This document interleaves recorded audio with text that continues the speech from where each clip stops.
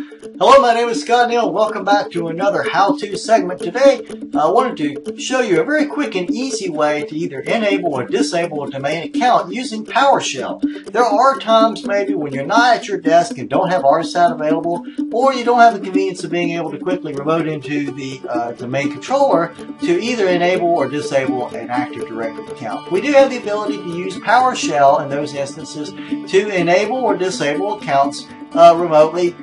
If we're sitting at a client workstation or whatever, we can log in with our credentials and actually facilitate disabling and enabling accounts that way through PowerShell. So I wanted to give you a quick demonstration on how to do that. As you can see, I'm actually in my domain controller and I got my PowerShell up and running. But first and foremost, let me take you through a guided tour of Harold Hamster. This is Harold Hamster's account. And as we can see, Harold Hamster is a member of the finance department for Chicky Fishy. And if I go into his account through the account tab here, we can say his account is disabled. I'm going to enable that account and apply it just so you know it is indeed enabled. Nothing else is checked except for this user must change password when they first log on. So let me go ahead and close that out, and let me go ahead and see. Say we get a phone call that maybe the head of Fishy Chicky has called and said that Harold Hamster has quit, and we need to quickly disable his account. Well, we can do that simply by going in and doing that through Active Directory. Like so. And then we say option identity. And who is it? Well, it's going to be Hamster. What was his account?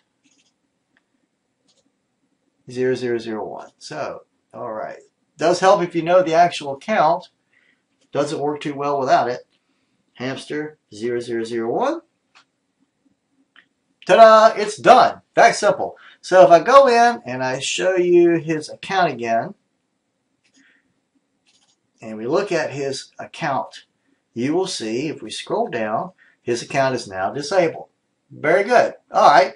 The boss calls back and says, false alarm, he didn't leave, he's still back, or worse yet, Mr. Harold Hamster accidentally locked himself out of his account and he needs to get back into his account. Is there a way we can do that? I don't want you to have to walk all the way back down to the office to do that. There is a way that we can do that. You simply type in the same command, except this time we're going to say enable, and then of course Hamster 0001, and ta-da! If we go back in, we can see that that account should be enabled. And it is. We can tell because the check mark hasn't been released. So, a very quick and easy way, particularly if you're running around doing errands and you're going from station to station and you have this need to enable or disable a Active Directory account, just to show you, there is a very simple way that you can do this through PowerShell. It doesn't work, by the way, the command line utility. You have to do this through PowerShell, and it works beautifully. All right. Another how-to segment done. I look forward to seeing you next time. Thanks a lot.